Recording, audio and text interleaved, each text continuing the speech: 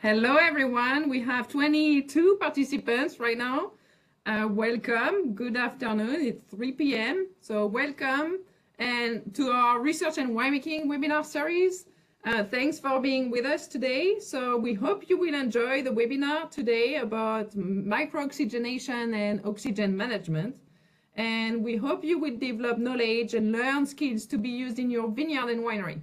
So I'm Dr. Aude Watrelot. I'm an assistant professor of enology and extension specialist in the Department of Food Science and Human Nutrition at Iowa State University. And I'm co-hosting this webinar with my friend and colleague, Drew Horton, a research specialist of enology at the University of Minnesota's Grape Breeding and Enology Project. So before we start the webinar, I have just few instructions. So the webinar is being recorded and will be available on YouTube by the end of the year. I'm sure it will be available sooner, but so if you want, you can take a look at YouTube. You will have the access to all the previous recording from last year and this year. Also, so during the webinar, feel free to type your questions either in the Q&A box or the chat box that you can find on the 3 dots at the bottom of your screen. And we will answer your question at the end during the roundtable and the Q&A session at the end of the webinar. Also, at the end of the webinar, you will receive an email to complete a Qualtrics survey about how we did and how we can improve things for the future webinars. So please take just, I would say, 2 minutes to complete the survey. Drew, if you want to explain what we are going to do today. I will. Thank you, Aude.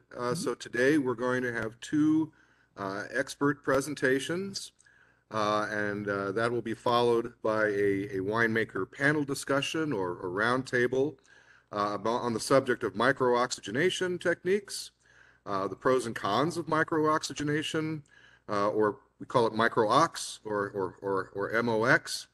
And also we'll look at oxygen in general, any specific tips and techniques that our winemakers use to manage oxygen and oxidation throughout the winemaking process.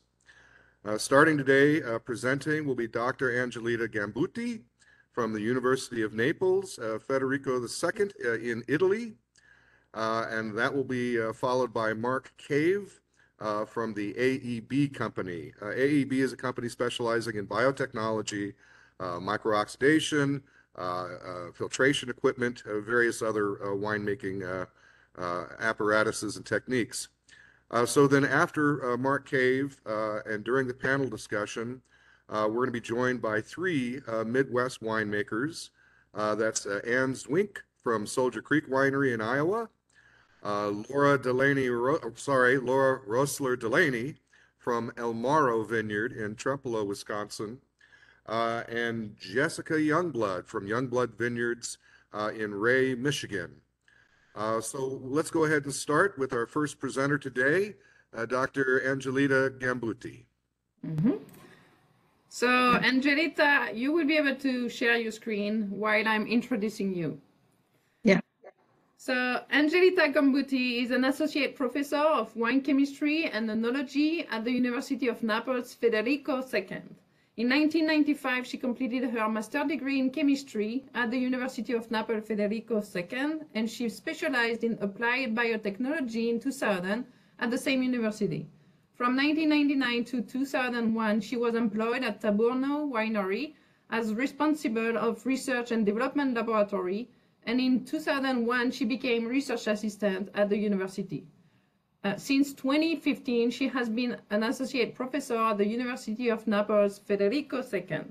Nowadays, she is coordinator of viticulture and enology bachelor degrees of her university and president of the Italian Organization of Viticulture and Enology University courses. During her teaching and research activities, she spent several periods abroad: University of California, Davis, National University of Cuyo, Mendoza, Argentina, and University of Gulu, which is in Uganda. Her research mainly focuses on the characterization of grape and wine polyphenols and study of their evolution over time. She has a particular interest in and expertise with respect to the understanding of factors in processing, aging, and oxygen exposure affecting chromatic characteristics and astringency of red wine. She also serves as referee for international journals, and she is author and co-author of several papers published in primary research journals. So Angelita, we are ready. Okay. Whenever you Yes, thank you. Thank you, Oda, for introducing me and for this invitation. I'm very glad to be here with you. So nowadays we are speaking about oxidation management and micro-oxygenation. So we know that oxygen is one of the major reactors of wine transformation, and oxygen is a gas, is in the air, but it's not not the only gas that is in contact with wine. We know that also nitrogen, carbon dioxide are in contact with wine, but unlike nitrogen and carbon dioxide, oxygen is consumed by wine components. Is consumed in several reactions that are important for wine quality. Some of them are very detrimental for the quality of wine. This is wine, we top wine every time in a winery, but also some of them are beneficial. So to better understand how to manage oxygen, to be sure that we have only the positive effect and not also the negative one, I have now to give you a few information about the chemistry of oxygen in wine. Oxygen doesn't directly react with wine, but it needs to be catalyzed. All the reactions between oxygen and especially phenolic compounds are catalyzed by metal traces, iron or copper. And after this initial reaction, there are all a series of other reactions giving two important products high reactive in the oxidation process that are the quinones that you can see here and hydrogen peroxide. Hydrogen peroxide, as you know, is a strong reactant that in wine gives the production of free radicals, and the free radicals can react with all compounds that are in wines. Obviously, the most abundant is the ethanol. So hydroxy radicals react with the ethanol, giving the main product of oxidation, that is acetaldehyde. So how these compounds are responsible for the sensory quality of wine after an oxidation? Briefly, quinones are responsible for positive effect because quinones are responsible of the trapping of sulfur compounds. So are quinones that are useful when we have some reductive of flavor. But also, if quinones in wine are too much, we can have some reactions giving negative aldehyde with a smell of boiled potatoes or beeswax or honey. But also quinones can react with other phenolic compounds in wine, giving some browning compounds that we can see, especially in white wines. Instead, in the case of red wine, it's very important the production of acetaldehyde as a second important element in the reactions we saw. Acetaldehyde can react with anthocyanins and tannins that are in wines, giving the formation of some stable polymeric pigments that made red wine, that give red wine longevity. Also, acetaldehyde can react with tannins and flavanols, changing the structure of tannins, and very often these reactions are useful to decrease the astringency of some red wines. Rarely, it may happen that the effect is instead negative. But when the acetaldehyde is too much, we can have some negative off flavor. We can have the off flavor of oxidated apple, or also we can have some other oxidative off flavors, such as those we found in port wines or in Madeira wines due to sotolon or cyclic acetals. So this is briefly the chemistry of oxygen in wine, but this is only one of the reactions that oxygen can give in wine, because also, I don't know what happened now. Okay, because also oxygen can affect the microorganisms in wines, interact with them. In fact, during alcoholic fermentation, we know that oxygen can increase the synthesis of sterols by yeasts. So it can help to lower the time of alcoholic fermentation, increase the alcohol tolerance of yeasts, and also, and this is very important, it can be useful to decrease the amount of reductive of flavors produced by yeasts.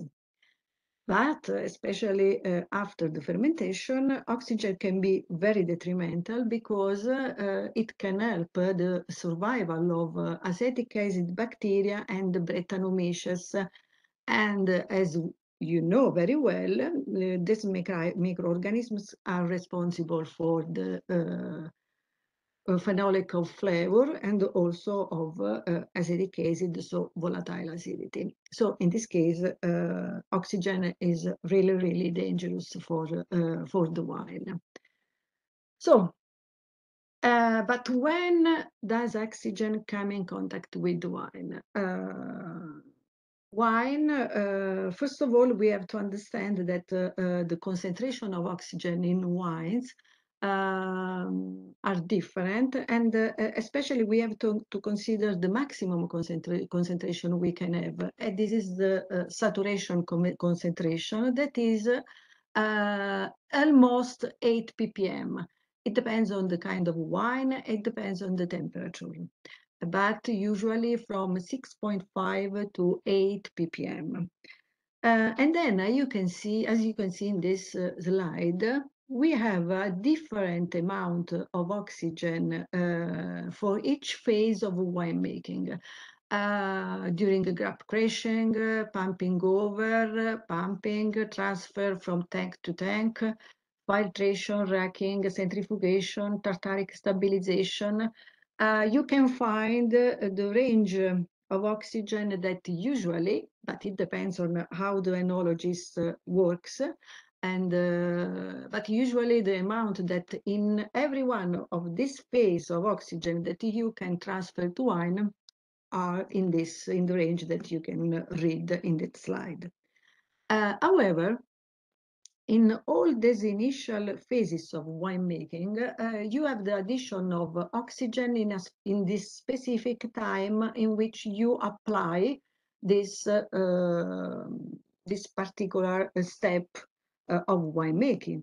Instead, when you put wine in a barrel or when you put wine in the bottle, oxygen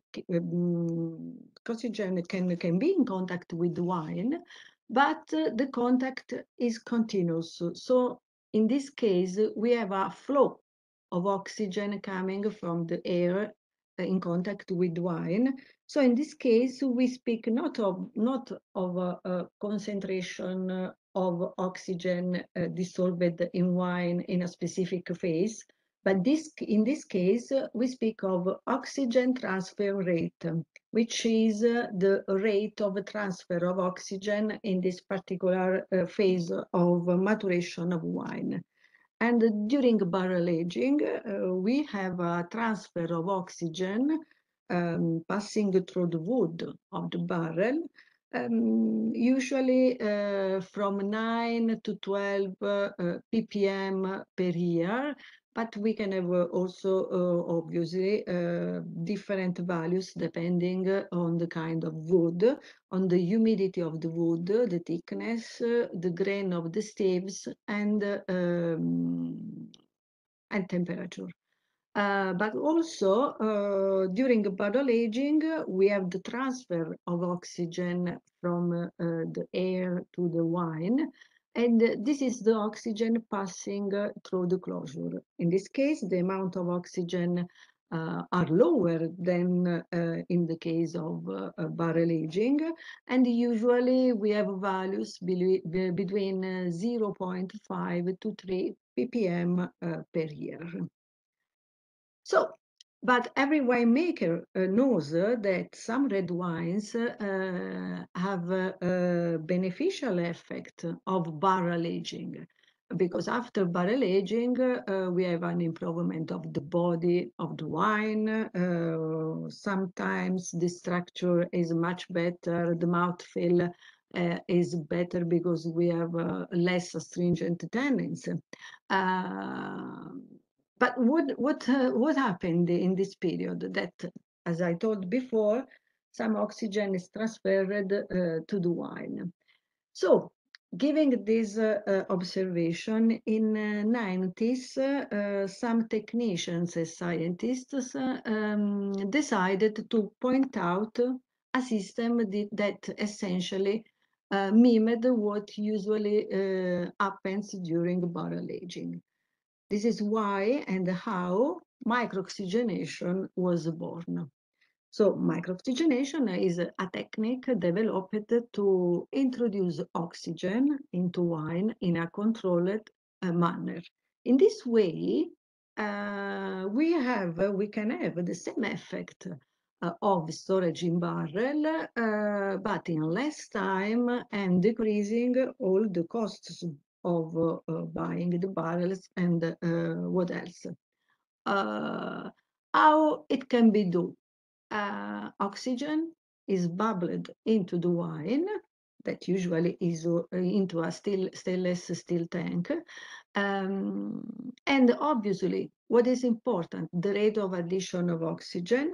And an important element is that the rate of addition of oxygen has to be lower than the rate of consumption of oxygen. We saw that oxygen is involved in numerous reactions.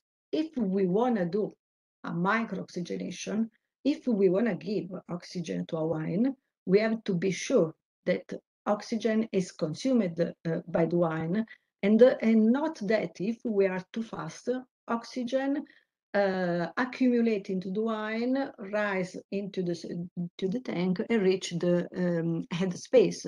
So this is a negative effect if the rate is too high. So it's fundamental to control the rate of oxygen exposure, but we can also add oxygen to a wine, to a must. In this case, we call the practice macro-oxygenation because in this case we add a concentration higher of oxygen per each day in which we want to do this during fermentation, and we do this especially to decrease the reductive of flavor linked to particular winemaking phases. How we do this? Usually, it is applied by sparging compressed air into a must during the fermentation, and the amount of dissolved oxygen are from 4 to 8 ppm per each day of the treatment. Instead, when we consider the bottle aging, in this case, the amount of oxygen, as I told before, are lower than micro-oxygenation, and we speak of nano-oxygenation. So which are the micro-oxygenation systems that are usually used in a winery? The traditional one was done by using a diffuser made of stainless steel or ceramic, is a porous diffuser in which there is the production of bubbles, the formation, so bubbles of oxygen that rise into the tank. And so there is the formation of a bubble plume rising into the tank, but it's important that the height of the tank has to be higher than 2.5 meters to avoid that oxygen accumulate into the tank. And so the practice is not useful and also dangerous in some cases. Also, it's important to show you another practice, another system that is used, that is the use of a permeable membrane in which oxygen diffuse through the membrane into the wine. So the membrane is connected to an oxygen supply and a dosing system. In this case, sometimes you have to be sure that there is no to consider that you consider the counter pressure of the wine with respect to the membrane. Sometimes instead, some supplier propose also some plastic tanks with specific oxygen permeability. But in this case, it's difficult to control the oxygen supply, also considering the oxygen passing through the lid. What else? As you can apply micro-oxygenation in a winery. Usually, a winemaker can apply micro-oxygenation before malolactic fermentation, but in this case, you have to consider that you have a wine that is not stable. But you can also, in this case, favor malolactic fermentation if is one of the things that the winemaker wants. Otherwise, the micro-oxygenation can be applied post-malolactic fermentation. In this case, the conditions are much more controlled. A parameter fundamental for the application of micro-oxygenation is temperature, because we are using a gas, and the solubility of gas increases when you have lower temperature. So if the temperature is too low, below 15 degrees Celsius or 59 degrees Fahrenheit, you can have the accumulation of oxygen in the wine, and also the speed of the chemical reactions of oxidation are too slow. If instead the temperature is too high, higher than 20 degrees Celsius or 69 degrees Fahrenheit, oxygen has too low solubility, so we don't have the effect we want. Another factor to consider is the turbidity of wine. To apply micro-oxygenation, is important that the turbidity is below 200 NTU. The optimal limit is below 100 NTUs. So now we know that we have some few rules to consider when we have to apply a micro-oxygenation. The first thing is to consider as well choose the dosage of the oxygen. The other thing is the height of the tank, the wine temperature, and the size of the oxygen bubbles. But as when you decide to put a wine in a barrel, it's very important also that you well decide which is the wine on which you have to apply micro-oxygenation, because not all the wine can be used for a micro-oxygenation, because sometimes when you apply to great amount of oxygen. You can have the appearance of oxidative of flavor, a loss of color, an increase of bitterness and dryness of tannins. So it's important that you choose the good wine to apply this technique. But I repeat, is as when you choose the wine to put in the barrel. But we know that in wine there are also some antioxidants, and especially we know that usually in wine there is sulfur dioxide. So what about sulfur dioxide, but also some other antioxidant as glutathione? And what about the anthocyanin concentration, the phenolic concentration? So now I want to show you some little experiment we did, and not only us, trying to give some information on this. The first experiment I want to show you is an experiment that I did when I was in Davis in the lab of Professor Waterhouse. Because going back to the oxidation cascade, as you can see, sulfur dioxide, but also glutathione, are able to react with the two main players of oxidation, so quinones and hydrogen peroxide. So the question was, but what happened when we have a wine with the sulfur dioxide, and we know that most old wines have sulfur dioxide.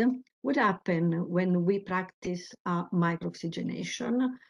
So what we did was to evaluate the oxygen we were adding during micro-oxygenation, the evolution of sulfur dioxide, and also the amount of acetaldehyde that was formed during the treatment.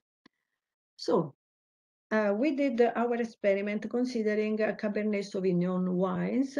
We applied micro-oxygenation after malolactic fermentation, and the wine was microfiltered. And then we produced wines with low and high concentration of sulfur dioxide. Low concentration was 25 ppm. High concentration was 65 ppm.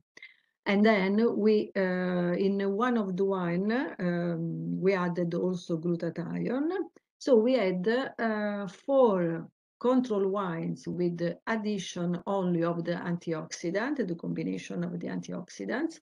And then we instead produced the same kind of wines, but applying also micro-oxygenation for an amount of oxygen of 20 ppm in total, and we applied a flow of 15 milliliter per liter per month at a temperature of 18 degrees Celsius.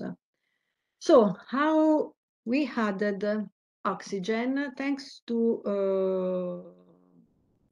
a tubular membrane, but we used also a system in which the lid of the tank, on the lid of the tank, we put also a system to evaluate the dissolved oxygen, that is this one, and also a system to do the sampling, this one, that you can see also here, to be sure that we could do our measurement without open the tank. So to better understand what was happening in that tank in that moment.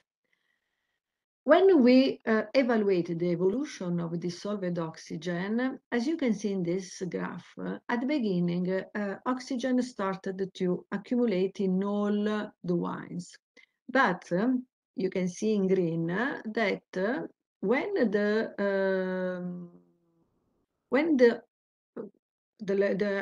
after 18 days, the amount of oxygen dramatically fall for the wine in which there was the lower concentration of sulfur dioxide.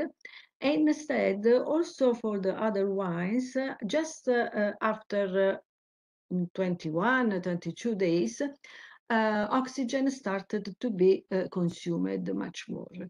So, contemporary, we saw also that sulfur dioxide was below, as you can see here, below 10 ppm. Contemporary. So at the same time, we saw also that just after the starting of the consumption of the oxygen, there was the production of acetaldehyde. And the amount of acetaldehyde produced was higher in the wine where the concentration of sulfur dioxide was lower.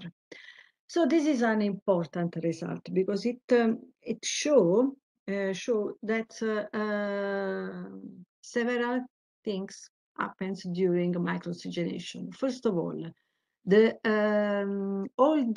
reactions of oxidation started very fast when the amount of sulfur dioxide is close to zero. And especially just after the amount of sulfur dioxide is close to zero, the production of acetaldehyde increased.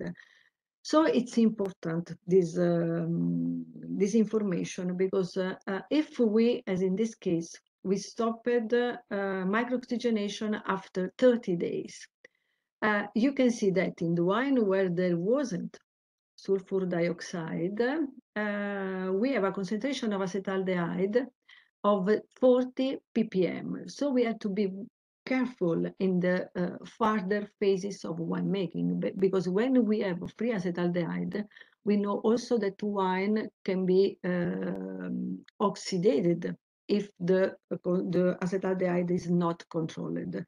And especially you know that acetaldehyde is the strong binder of sulfur dioxide. So if you add the sulfur dioxide, you have to consider this. So what we did was to continue the experiment in which way? 1 month later, we added the sulfur dioxide to wines before bottling. But how we added the sulfur dioxide? We considered the fact that in wines there were different amount of acetaldehyde, so we added the sulfur dioxide until in every bottle the amount of free sulfur dioxide was 25 ppm. We closed the bottle with the bottles with a closure that had a specific permeability to the oxygen. And then we stored our bottles and we analyzed the wines 3 years later to see which was the effect, the long-time effect of micro-oxygenation and of sulfur dioxide and glutathione that were in the wines.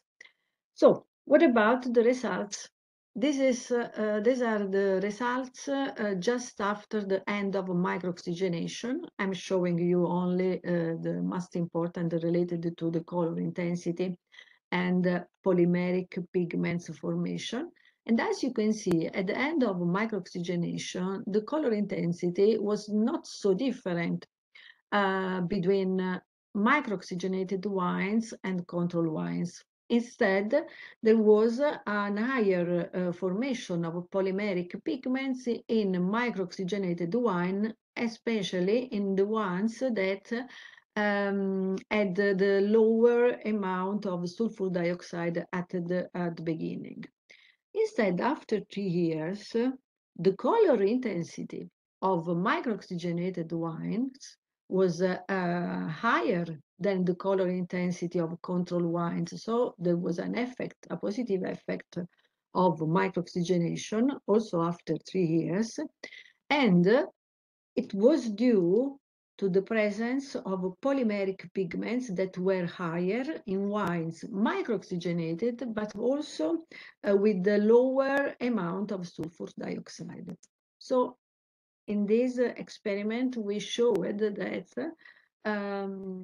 when we apply a micro-oxygenation, the effect is still evident after 3 years of bottle aging, But especially, in my opinion, is very important. This experiment showed that it is fundamental to add the correct amount of sulfur dioxide, considering the fact that after a micro-oxygenation, but in my opinion, this is true also after a barrel aging, you have acetaldehyde. You may have acetaldehyde, free acetaldehyde in a wine. So what else?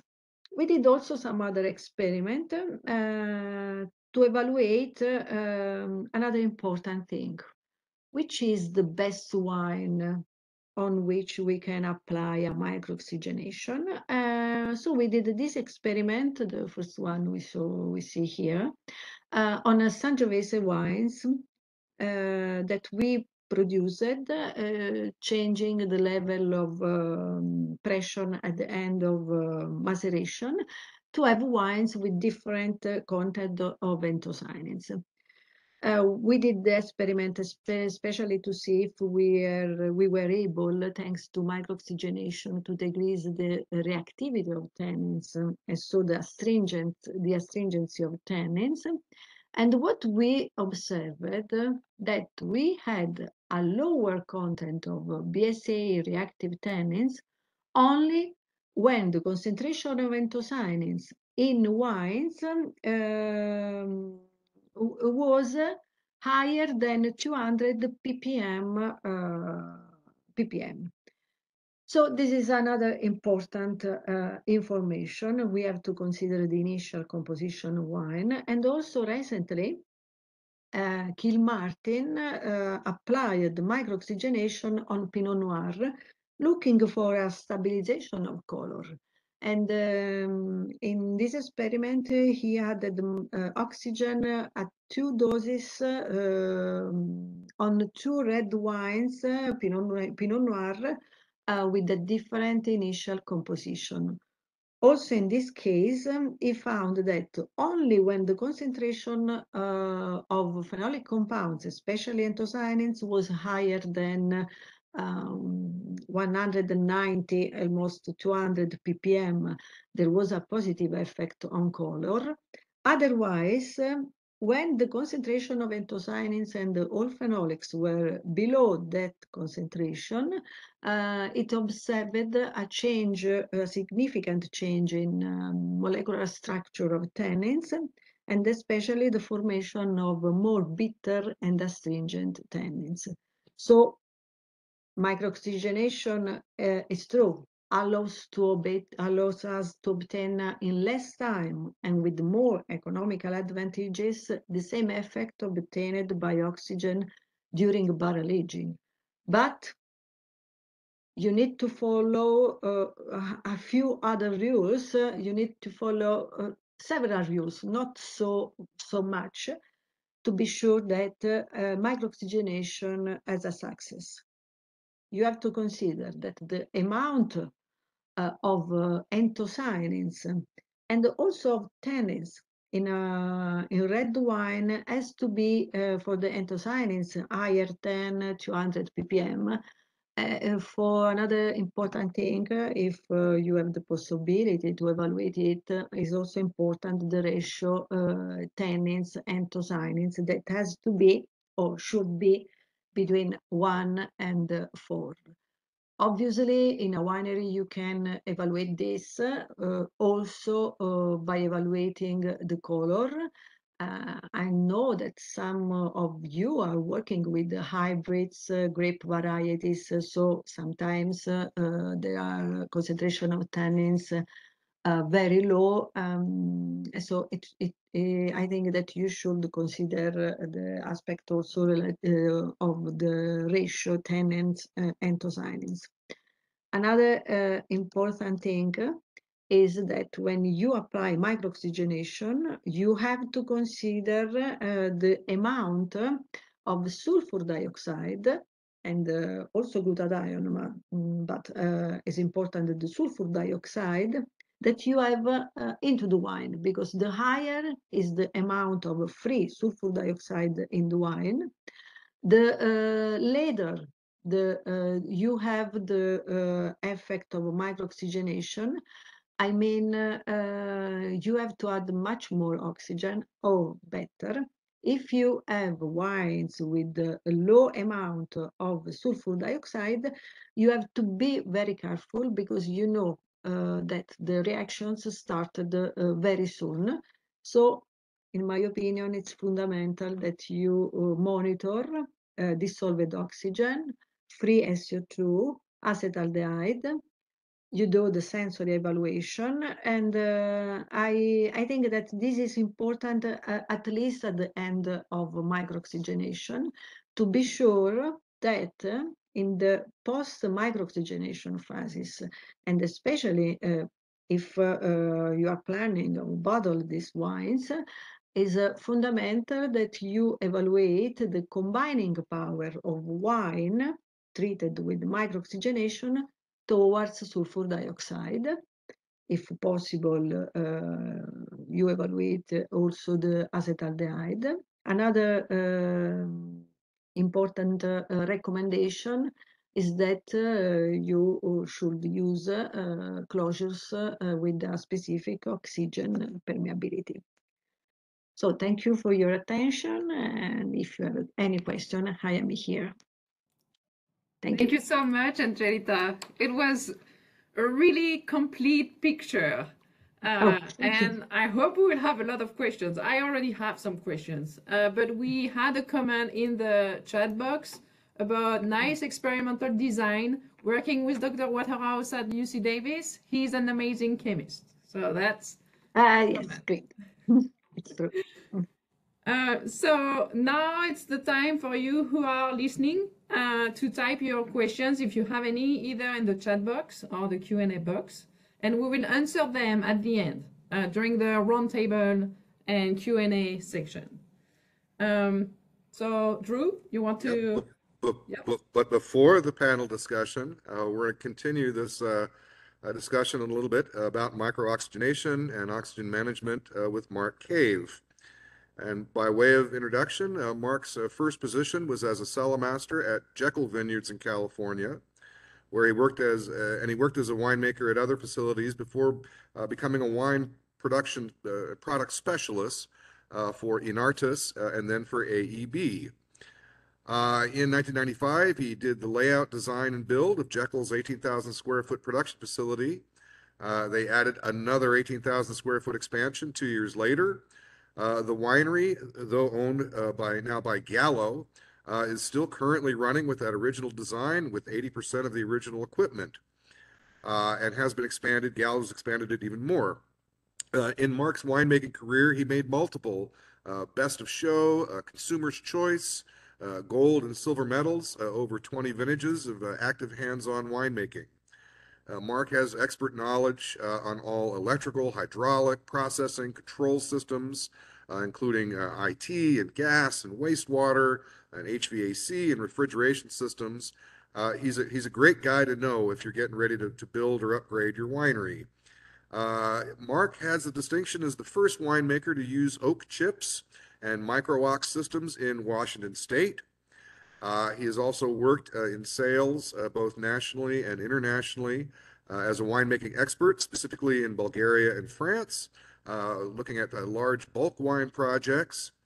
Wine Spectator once wrote a full-page article about how he confessed to using oak chips back when oak chips were somewhat frowned upon. Mark is a high school graduate who has learned as he goes and not afraid to tackle anything, and mostly self-taught by learning from others. Prior to winemaking, he was a chef working multiple restaurants throughout California. In his spare time, he likes woodworking, hiking, kayaking, and riding. I'll only add one other bit of introduction. It was in 2007 that I was cellar master at a larger winery in Santa Barbara County, and I had an 18,000 gallon tank of Pinot Noir. And back then, the Pinot Noir from Santa Barbara was really gaining some fame. And Mark came by the winery and spoke with myself and the winemaker, and he sold us the first micro-ox system there at that winery. And so he's got many years in this business, and he's both in sales and in winemaking. Without any further ado, Mark, let's hear from you. Wow, that's quite an introduction there. Can you share your screen, Mark? I'm getting there, and I'm sharing. There we go. Good. And from the beginning. In full screen. There we go. Perfect. Thank you. All right. Probably going to repeat a lot of what Angelita said. Micro-oxygenation has been around a long time. Just some of the bullet points I'm going to go across is some of the history timeline. You can read the rest of it, past current practices, theories, charts, costs, and just a little bit about equipment. Micro-oxy's been around for a long time. You can see all the way back to the Greek times where they had amphora. They were not absolute, completely closed vessels. They did breathe oxygen through those pores. They carried them around the world, obviously, in the holds of the ships. And even to this day in Croatia, on the bottom right there, you'll see some amphoras that a winery is currently trying to see the effects of storing in controlled environment underwater and clay amphoras. In current practices, top right, there's a winery in Portugal, obviously still using the clay vessels. On the bottom right is probably, whoops, went back there the wrong way.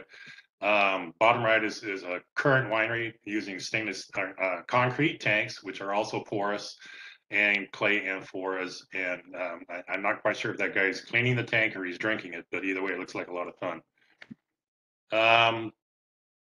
Winemaking has been around a long time, but only since 1991 was the first practice of actual study done of micro-oxygenation. It was done on a Tannat grape, which is extremely tannic, and it was fairly successful. And so since 1991, the practice has evolved.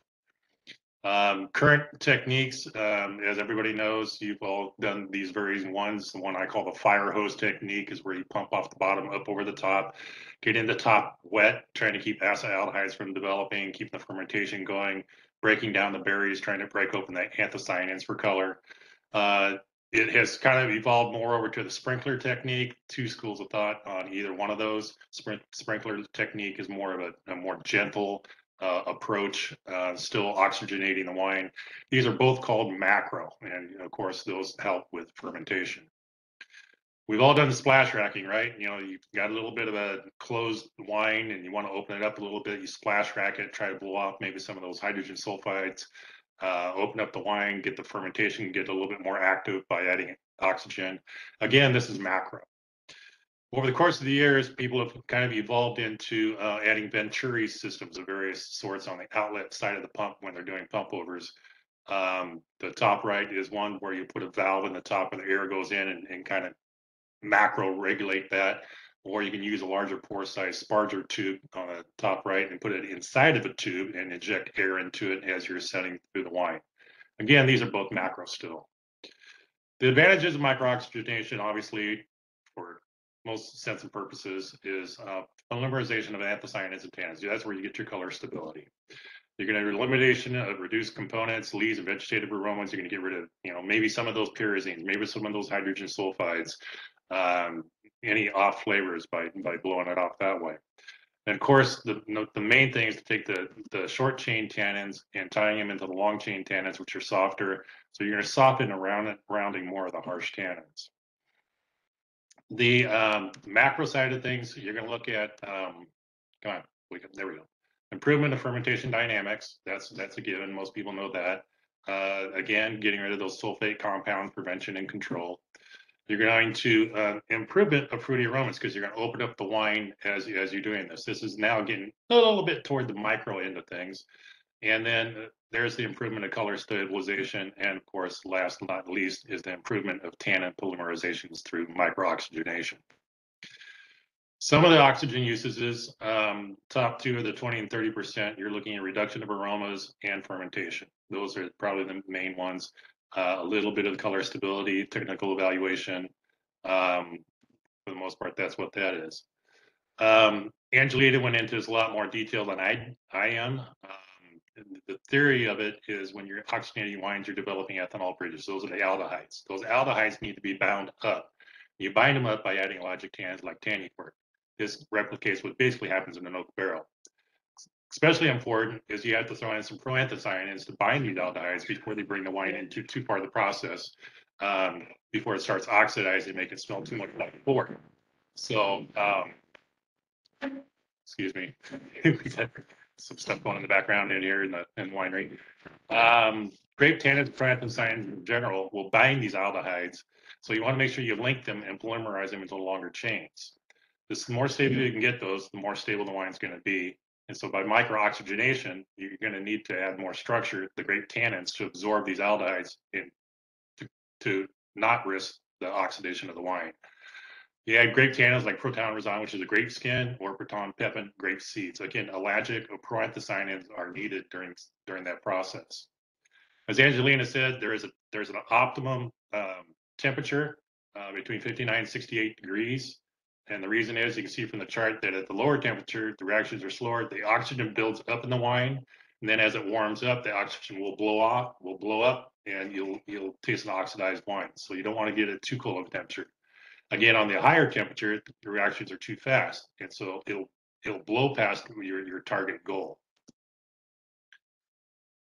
So when we add oxygen, we want to measure it by weight, not by volume. The difference was back in the old days, the first oxygen meters that came out, they were basically pressure gauges where oxygen went through a pressure gauge, through a diffuser into the tank, and you went in between 5 and 8 psi. Well, the problem with that is the gas cylinder pressure changes. You start off with 50 square meters of gas in a tank at 200 psi. Even at 1.5 psi, you still have 50 square meters of gas in there, but because of the pressure changes, you're not getting an even flow into your tank. Atmospheric pressure, you're going to have a storm come through. You're going to go from a high pressure system to a low pressure system. You know, it always worked great when we're doing alcohols. You know, the ubiometer, you boil water on a low pressure day, and you would get on a high pressure day, you get lower alcohols. And of course, you'd always tell TTB that. Well, the same thing holds true with gas. The atmospheric pressure will make that difference. Your tank back pressure, how high the tank is, how much wine's in there, is going to make a difference. Your sparger back pressure, as the sparger starts plugging up, or the temperature of the tank changes, and again, the temperature of the wine temp. So management tools for oxygenation, one thing you want to do is frequent organoleptic analysis, just like Angelita said. My practice is don't taste every day, taste every 3 days. You're not going to see a big change 1 day, 2 day, 3 day. It's going to be every 3 days you're going to notice a difference. So you don't want to taste it every day. You want to wait, 2 to 3 days to taste. It's not going to happen overnight. Most people are afraid that micro-oxygenation is going to destroy it, or it's going to blow way past their parameters. It takes time. It takes time. So just be patient. Of course, you want to do the chemical analysis, the microbiological control for Brett, Pediococcus, Lactobacillus. Watch your pH, free SO2, as Angelita said. Your VAs are very important, volatile acidity. This is a chance where volatile acidities can really take off. And if you can change up, there's now a tool you can use called a chitosan, where you can use less SO2, add the chitosan, and that will help keep your volatile acidities down. And of course, every winery should also have a dissolved oxygen meter, DO meter. That's a standard tool you have year round. Very important tool to have on hand to be able to measure that dissolved oxygen, make sure you're not going past your control point.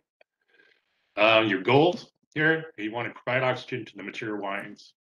You want to manage the evolution of wine with a precise dose. That's the key thing here, is you're measuring in a precise dose. Adapt the dose to the kind of wine you want to produce. You want a big red, a soft red, a light red, even a white wine if you want to open it up. And you can tell from the typical dosage, these are very small. They're 0.5 milligrams per liter per month. Even at the high end, at 3 milligrams per liter per month, that is a very small dosage amount. You can do macro dosing, which is milligrams per liter per day, if you wanted to open up a wine, say during fermentation, things of that sort. These are some of the sparging tools that have been evolved over the course of the years. The number 1 and 2 discs there are exactly that. They're called discs. You can see in the bottom left picture there, that is actually, believe it or not, sparging air into a barrel. I had a couple clients try that a couple times and liked the results. Number 3 at the top of the picture, that's the old style stainless steel housing with the ceramic diffusers inside. They were nice in that they were heavy. They went down easily through the cap and into the tank. The problem was because they're made out of ceramic, so if you dropped them, they broke. Same thing with number 4 there. That was the next evolution, the ceramic cartridge spargers. Number 5 is now the stainless steel spargers, pretty much standardized. You can see it in the left picture there, the air bubbles blowing off. You actually technically shouldn't be able to see those bubbles, but that's a picture taken for publicity purposes, obviously. 6 and 7 in the sparger picture are just different permeable membranes, not very well controlled. The bottom one is what we call a racking valve sparger. You can, instead of going through the top of the tank, you can go through a 2-inch ball valve and insert this basically out into the middle of the tank, the sparging unit, and then you can sparge from your racking valve, and that way you can move it from tank to tank to tank. It's a little bit more expensive, but it's easier to move around. And these are the outputs typically in a service board. You can see them on the left. They're ganged up. You can see 4 of them there. Top right is actually the block. There's a brass block with all kinds of chambers and measurements inside with the circuit board measuring everything. If you're going to use micro-oxygenation, use just regular welder's oxygen. Don't get medical grade. And the reason is that medical grade oxygen has moisture in it, because when they're trying to give it to the EMTs are giving you oxygen in the hospital, or it's some accident or whatever, you need that moisture to keep your throat from drying out. But in our case, we want dry oxygen. You get moisture, and in those little chambers in that brass block, they start corroding, and then you fail, and you have to replace the box. Because you're measuring in milligrams per liter, again, weight per liter, you need to know the exact quantity of gas injected. So you're measuring the pressure of the gas at the input, the temperature of the gas input, the back pressure at the output. Same thing as it's leaving. Every time it's going out, it's measuring that in 1,000 times a second, literally. It's measuring these things and making corrections for it, and all done through great science of computers. This is kind of the typical setup. Top left is a single output. You can see the white hose. That's the oxygen hose. The black hose is your temperature gauge. The sparger's out on the bottom there. This is a single output. You can move this around, portable throughout the cellar, tank by tank. The top right is a typical 5 output. They go up to 15 outputs, so you can put 15 tanks on one box and run hosing all over the cellar. Big operations, I put one of these in years ago, 120 tanks. 5 output in various places throughout the cellar, run through communications back into the cellar master's office where he ran everything off the computer. It was it's pretty cool. Typical costs are about $3,500 for a single output to $32,000 for a 15, and they go up from there. Cost-wise, you can really take a look at what the cost is. If you want to get something in kind of a mid-range, you still want to keep your private reserve program, your high-end wines, you can still keep those. But if you want to augment it with something that's more cost-effective, you can see that oak chips and oak powder added during micro-oxygenation will definitely cut your costs quite a bit, and you'll get close to the same as a French oak and American oak barrel aged. You can get pretty darn close, trust me. That's about all I have. Winemaking is supposed to be fun, so let's make it fun. And I've been at it a long time, and I'm still having fun. Even though I'm on the sales side, I get to go visit a lot of wineries, talk to the winemakers, and share what I know, and they share with me what they know, and it's a great business. So thank you. Thank you, Mark, very much. It was great to see photos of all that equipment. Let me just pull up my my notes. So now we're ready for the panel discussion. And as Ode mentioned earlier, we're now going to be joined by our 3 winemakers: Anne Zwink from Soldier Creek Winery in Iowa, Laura Delaney-Roessler from Elmaro Vineyard in Wisconsin, and Jessica Youngblood from Youngblood Vineyards in Michigan. And I'll just say we're fortunate to have all of you and have so many experienced winemakers here to discuss the subject of micro-oxygenation and overall oxygen management. Ode, do we have any questions posted? Yes, we do. So maybe before answering the question, so that will be to everybody, but if you can introduce yourself before answering the question, that would be great, just to make sure people knows who you are and what you're doing. So one of the question is, would there be any benefit to micro-oxygenation a young white wine prior to bottling under screw cap if it's slightly reductive and high in dissolved oxygen, probably? Most people rumble the tank with nitrogen to reduce dissolved oxygen and add copper sulfate to counter the reduction. So there are two different questions, but I would say the first question, and that's one of the questions I have. So first, did any of you use micro-oxygenation in your winery? And did you apply that into a white wine? Anne, you were saying. Oh, Laura, Sure.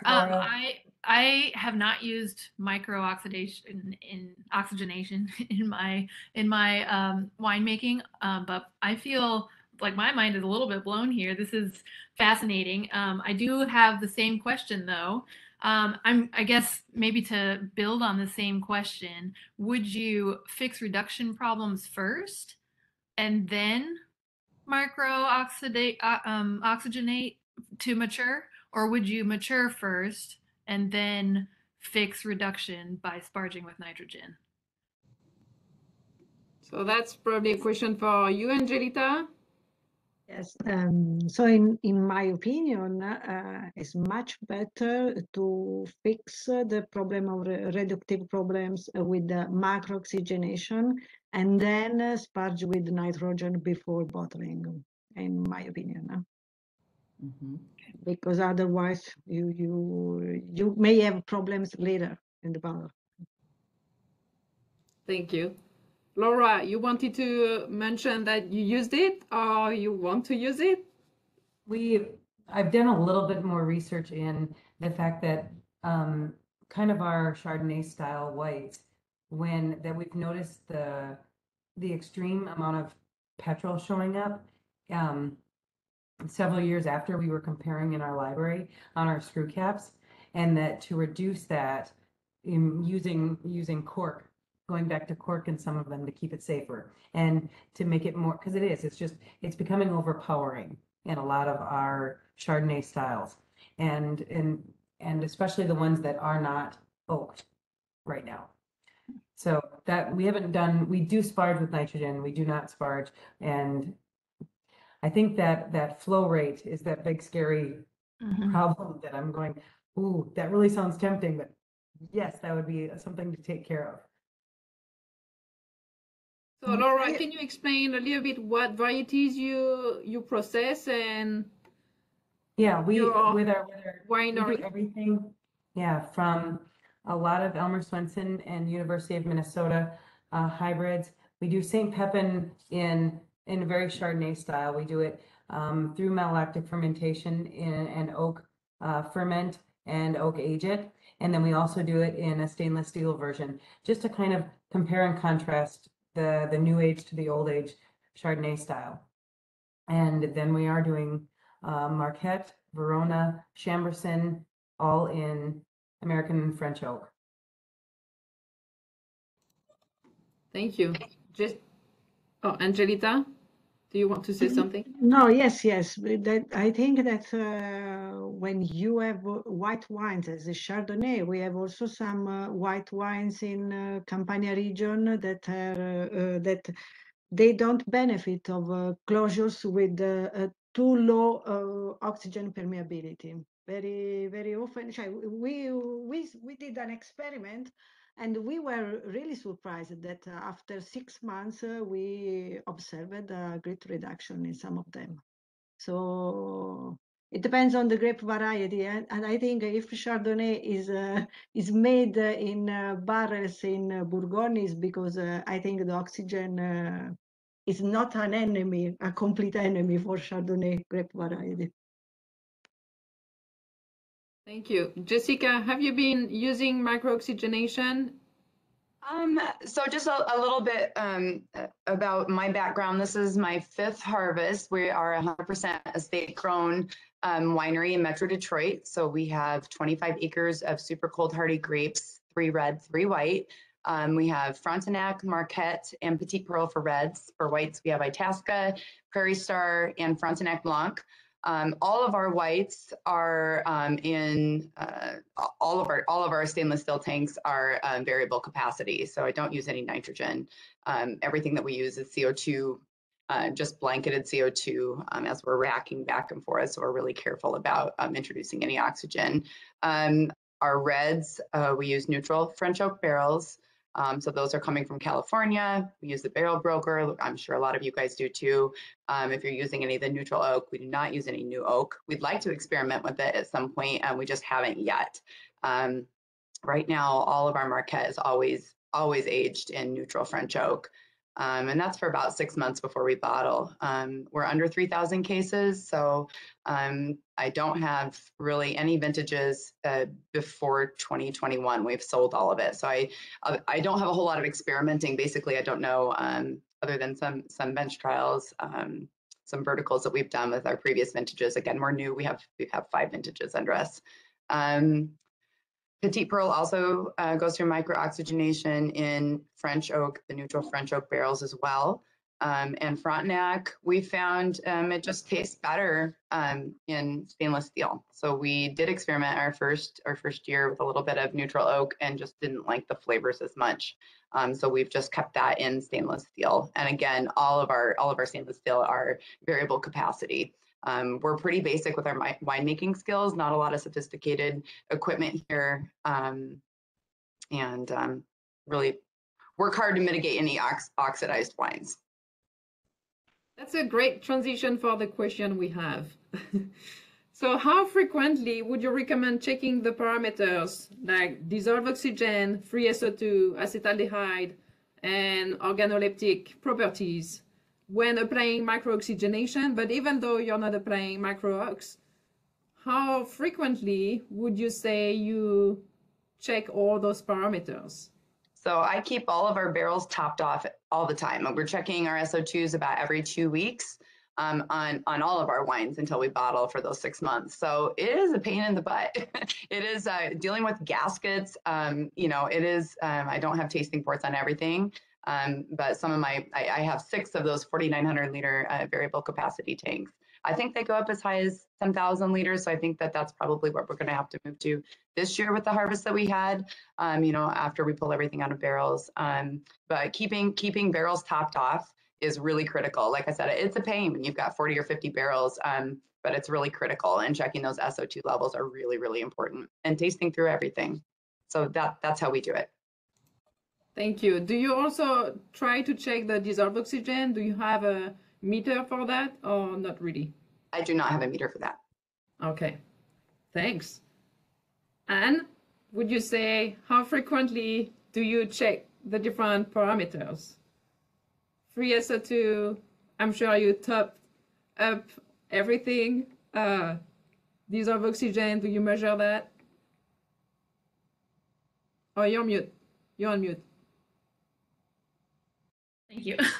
This is slightly embarrassing. I have a dissolved oxygen meter in my lab, and I've literally never used it because I feel so strongly about sparging with nitrogen that I feel confident that my oxygen is low.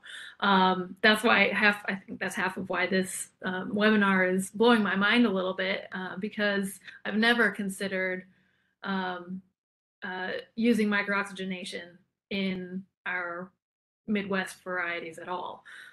Just because, you know, our goal at our winery is high aromatic whites, and our reds are such low tannin that I don't feel, I've never considered needing to soften the tannins. So I will say that I don't test for dissolved oxygen ever, even though I have a DO meter. Mm-hmm.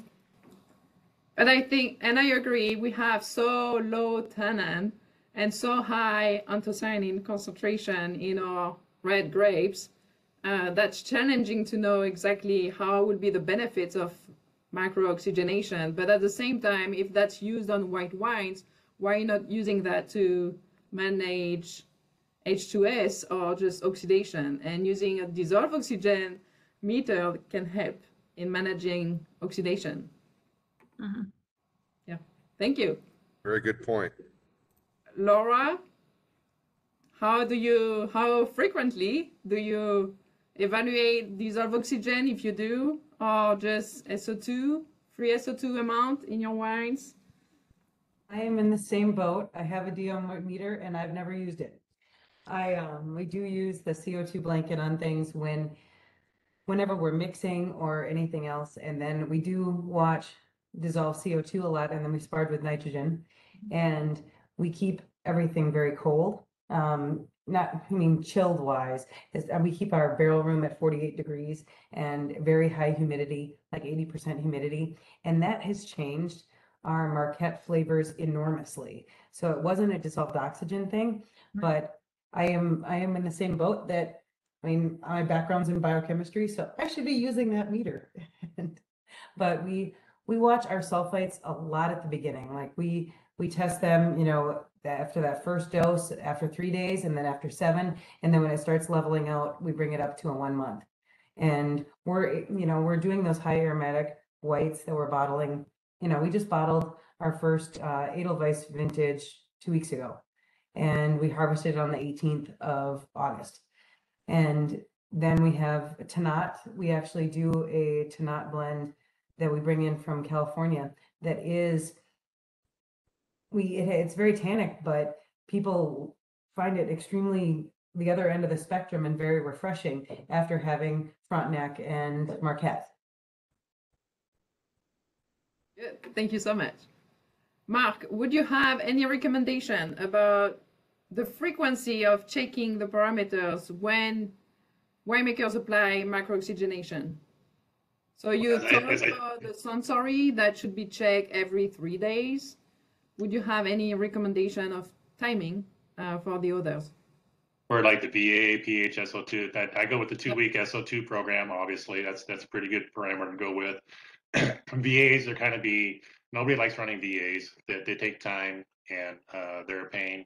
But I would say at least run those also every 2 weeks. When you run your SO2s, run your VAs, and then you can get a better handle on what's happening out in the cellar. That way, the best, of course, old school here. I've been at this a long time. Not that long. I'm not going to age myself that old, but definitely didn't have those tools back in the day. And tasting was the main program. You go through in the morning, you go through in the afternoon during fermentations, every day in and day out until you're done, and then you go tasting every 2 weeks, and then once a month. But that, to me, if you have any sort of palate, that's definitely the best way to go about it. VAs to me are very important, though. You got to catch those early. If you don't catch them early, you're playing what I call doctor, and nobody likes doing that. Mm-hmm. True. I agree with that. You do need to check your fermentations. I also check them in the morning and in the evening, and I like to get the VA checked. I agree, Mark. It's a pain, and that's why I send them out to Iowa State to get them checked if needed. And that's good to have your baseline to know where it started, either during or just after fermentation. So as it goes through your maturation period, you can easily see if you're increasing or not.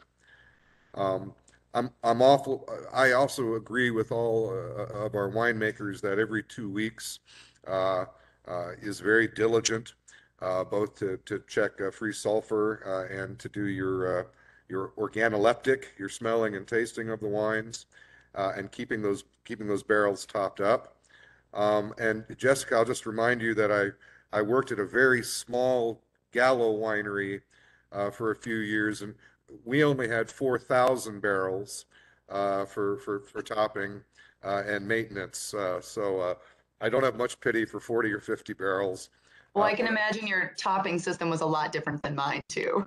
Indeed. We had a team of people. We were laying out 160 barrels at a time, and anyway, I'll just mention that when we talk about the Youngblood Vineyards winemaking team, Jessica here is about 90% of that. Credit where credit's due. She's one of the hardest working, hands-on winemakers I've ever met. She also does all of her, those 25 acres of estate grapes. She and one assistant do all that pruning in a Michigan winter. And Jessica doesn't have big claws at all. She's a diminutive type, but nonetheless, she puts her head down and is unafraid to take on the heavy work herself. I say that about all the winemakers on this panel.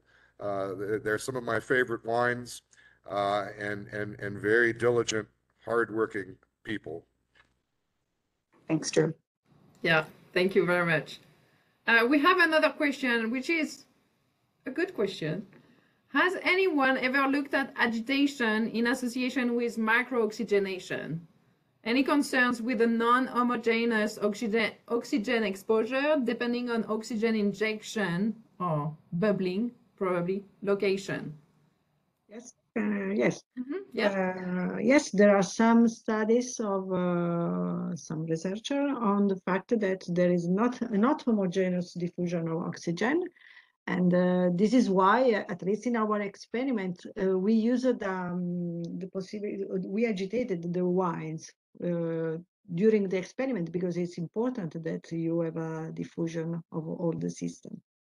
So this is why nowadays there are some systems using the porous membrane, the tubular membranes, to have a much more homogeneous diffusion of oxygen. So it's agitation, but to avoid getting oxygen from outside, right? Yeah. Because you want to have a control of the amount of oxygen that is put. Yes. Yeah. Okay. Thanks. At what point in red wine fermentation would you stop micro-oxygenation? In other words, when is large amounts of oxygen no longer beneficial? What's the limit of oxygen? When do we consider it's not beneficial and so we should stop doing it? Any ideas of numbers, maybe? Mark or Angelita? In my opinion, it's important that you check color in a simple way, color intensity and hue, because they change almost quickly when you do micro-oxygenation and when acetaldehyde and the polymerization reactions started. So for me, it's a quick parameters to evaluate, and also if acetaldehyde started to, I know that acetaldehyde is much more difficult to evaluate, but if it started to become too high, higher than 40 ppm, is much better to stop micro-oxygenation. And so always the sensory analysis, because I don't think that you can check for volatile compounds such as cyclic acetals, but in our experiments, there was the contemporary increase also of that molecules. So we didn't arrive at that level, but I think that also sensory analysis is very important. Thanks. I don't know, Mark. Typically, I tell winemakers to, as you taste through those every 3 days, each taste wine, if you think it's getting close, shut down the micro-oxygenation, because it's going to come. If you think, let's say on day 3, you taste it, you go, this is where I want it, you shut it down. Well, 3 days later, even after you shut it down, there's still oxygen in there that is permeating through, it's doing its thing. So don't wait until you think you had the wine just right, because you can always turn the machine back on. But if you overshoot it, then you're in a world of hurt. So I tell people and I don't know what the numbers are. It's just I work out the gut feeling, which is probably not a really good thing. Scientist, I'm not, but I just go from a gut feeling. If I'm tasting it and it's getting close to where I want it, I'll shut it down, or I tell winemakers to shut it down. Don't wait until you hit that point, because you'll be sorry 3 days later, or 4 days later, or even a week later. Hey, Mark, I have a very quick question, and I know the answer can depend on the variety of red wine, Right. but using micro-ox and using oak adjuncts, what do you think is the quickest you could go from grape to bottle? 45 days, 60 days? Um, let's say using California standards, you harvest September 1st, fermentation, get a 10-day turn maybe, uh, get your ML done. That's always the big trick. And I know back east it's even worse. I know in Washington State we never finished MLs until spring because we had ice on the inside of the tilts. Um, but let's just say all world working great. ML finished, racked off, micro-ox with chips, probably January. So 3-4 months. I'd say probably on the inside. That's pretty quick. That's pretty I quick. wouldn't want to do it any sooner. Just because you're polymerizing the tannins, stabilizing your color. Those are two of the just biggest rules in red, as you know. TAs, of course, are also in there. But I'd say probably 3 to 4 months if you're really working the horse. Yeah.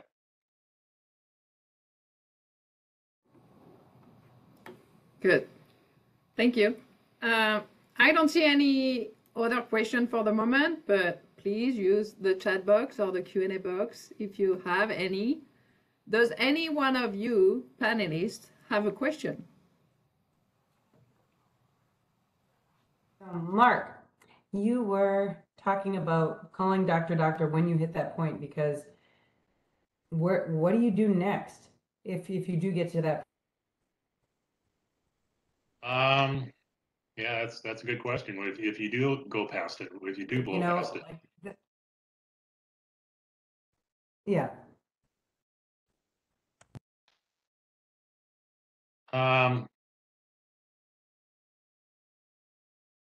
Nitrogen, try to blow the oxygen out of there. Probably about the only thing you could do. Maybe splash back, but then you might wreck some of your esters at that point too. About the only two things you can really do. So that's why I say just be cautious, be careful, go slow. Over a period of time, you're going to develop. You're just going to have a third in the back of your head. You're going to wake up at 2 o'clock in the morning and go, man, I got to shut that thing off. Go over to the winery, or I used to sleep at the winery, so I'd wake up and do it.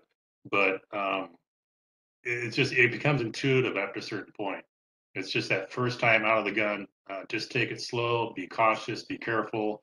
You can't really mess it up. I mean, it's just you're dealing with milligrams per liter per month. If you go in at a low dose rate of 0.5 to 0.8 milligrams per liter per month, you'll be hard pressed unless you all of a sudden just decide to take a vacation to Bermuda for 2 weeks, or something. It would be very difficult to do that. It'd be more along the terms if you're up there around 1 to 3 milligrams per liter a month, or if you're trying to do a short-term program, the milligrams per liter per day, which some people do. They'll do 2-3 days of milligrams per liter per day. They'll hold off 2 weeks. They'll come back with a couple of macro doses, 2-3 days, back off, and come back in that way. Those are the people that kind of develop more of a sixth sense about how it works. But otherwise, if you're going in at that 0.2, 0.5, 0.8 milligrams per liter per month, that's a very, very, very tiny amount. And so you're going to see the results before. I mean, winemakers are winemakers. They're nervous enough as they are, right? We all go home. Oh geez, did I get that fermentation right? Did I add that right amount of SO2? Oh, I got grapes coming in. Do I have enough crew on staff? Did I sanitize? Oh, did I order that? That type of thing. And those are the phone calls I'm getting right now because everybody's worn out, they're tired, and they're not thinking right. And so it's kind of the fun part of my job is to help out this time of year. But I do remember those many, many, many harvests of waking up and just freaking out. But with micro-oxygenation, you're in the latter part of the year. Typically, most of your wines are already fermented. They're done. They're almost all in bed. So it's a pretty quiet time. So you have time to think and analyze and taste and less you're in a big winery and the marketing department wants to take you out for a Christmas run around the United States. That's not all that much fun either. Trust me. So I hope that answered your question. I'll just say I've also woken up at 3 o'clock in the morning wondering if I remember to shut the door on the top of the tank, or God, did I really close that sampling valve as I was leaving the winery at 10 o'clock at night? I actually worked at a winery. We had an alarm system, and I came in working during harvest, and the owner came in and said, "What were you doing in here at 3 o'clock in the morning?" He was upset with me. He thought I was, doing something nefarious, and I had to explain to him that I couldn't sleep. I was worried about this tank. I just wanted to make sure it was properly closed. I don't think he believed me, but that was the honest truth. I see some other hands being raised, other sleepless winemakers in the middle of harvest. I think we all get that time back at some point. Ode, are there any other questions at all? Just one last question, but I think it was answered during the presentation, which is associated to the risk and the challenges when you increase the dose rates of oxygen. So if you speed up the process, how would be the risk? All right. Yes. All right. Well, we've covered that, I think. Mm-hmm. Yeah. We've only got a few minutes left. Ode, should we call it a good webinar, or is there any other? It was a good webinar. Yeah. and an international webinar and a multi-state webinar, and Exactly. Ode, this is all. Yeah. I always worry about these events. Are we going to have enough interest? Are we going to have good information? And so far we keep providing all of that. And thank all of you, Mark and Angelita. Thank you both for your time, especially you, Angelita. It's now what, 10 o'clock, 11 o'clock at night? 11:30. 11:30 in Italia. Oh my goodness me. Yes, but it was a pleasure for me. It's a pleasure for me to share with you all my knowledge, and thank you for listening to me. I do have one question. Sure. Since you guys are all the experts, what do you see specifically with the Midwest region? What do you see is the biggest mistake that winemakers are making when it comes to why is there oxidation happening? What are people doing wrong? What could we all be doing better? What do you see that's very common? I've never seen it in any of your wines, Jess, or Laura, or Anne, but I've been to over 100 Midwest wineries in the last 10 years, and the most prevalent problem I see is micro-oxidation. And I'll get calls from a winemaker telling me about their La Crescent. I'll get a call in August telling me about their La Crescent and how it just keeps getting better and better the longer it's in tank. And I'll try to hold my opinion, because obviously that's too long to keep a white wine in tank. But oxidation in general, especially when I first got out here to the Midwest, was the fault I saw the most. And so it's just, there's a mythology among newer winemakers that maturation is always good, and the longer the maturation, the better. And of course, we all know that's not the case. I've even had people talk to me that said, well, I've kept the wine in barrel for a year. And I will ask them, well, how often are you topping it? And they say, well, what's topping? Just a basic misinformation but it's getting better and better. I don't see so many of these problems in the last 4 or 5 years, but I sure did 10 years ago. And that's my answer to that. Ode, would you? And I would agree totally with you. The main issue would be oxidation, mainly for red wines. And so that's probably because the use of SO2 is not well understood for the moment. And so I think winemakers will tend to add SO2, but without knowing how to add SO2 and the appropriate amount. So the rationale behind the use of SO2 is not understood very well for the moment. Yeah, and really mainly on red wines, and that's most probably because we don't have the same chemistry as in a Vitis vinifera red wine. So we don't have enough tannin, and so how can we bring those to avoid getting too much oxidation? I agree with you, and I always make the point that there's still no winemaker on the planet who's been working with Marquette for over 20 years, because Marquette was only released in 2006. Now, of course, the folks in the Rhone Valley have been working with Syrah for 2,000 years. Of course, some of the varieties in Italy, they've been working with Sangiovese even longer than that. So they know very well what the wine, how to make the best wine, and how to preserve the quality.